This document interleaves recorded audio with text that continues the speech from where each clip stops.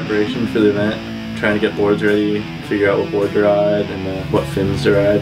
And so I was trying fins a bunch and figuring that out. I had like a parking pass down there, so I was allowed to park for free down there. So I was just going down a couple times a day. The waves were actually really fun. The swell before the contest started was good.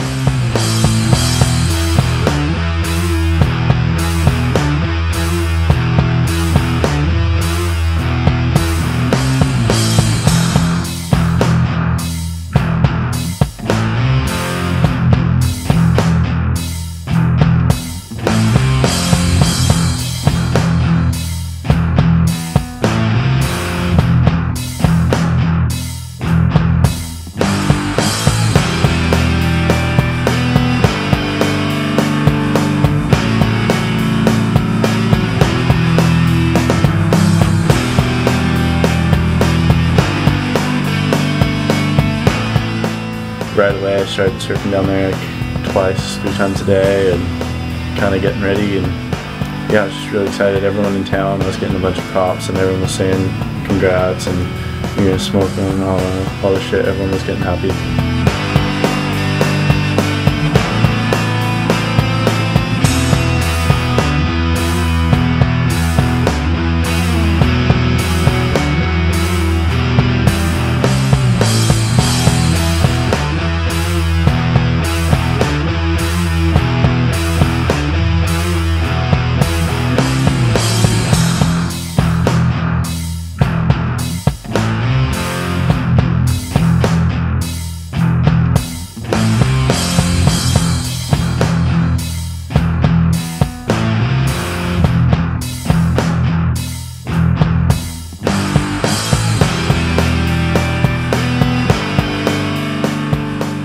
Yeah, the first heat, I was up against Mick, Fanning, and Kolohe, and it was really foggy, and there was waves, there's really fun waves, and yeah, I caught a couple really good lefts.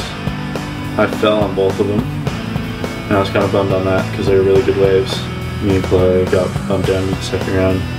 I was kind of hoping at least one of us would have won that heat. And then the second heat, I had Joel in my heat. It was kind of slow in between the sets, and the water was really blue and crystals, like water was reflecting the light, and it was really pretty. And I waited for the 2 set waves that came in, and I definitely think I caught the 2 best waves of the heat. After that wave, it was pretty slow the rest of the heat, and Joel had a couple 8s, and he did like a 9 or something. Yeah, it was just over. It wasn't hard to lose though, because I had the current world champion in one heat and past world champ in another heat. Yeah, I just wanted to put on a better performance for everyone that came down to watch me. My short-lived WCT experience fucking cut.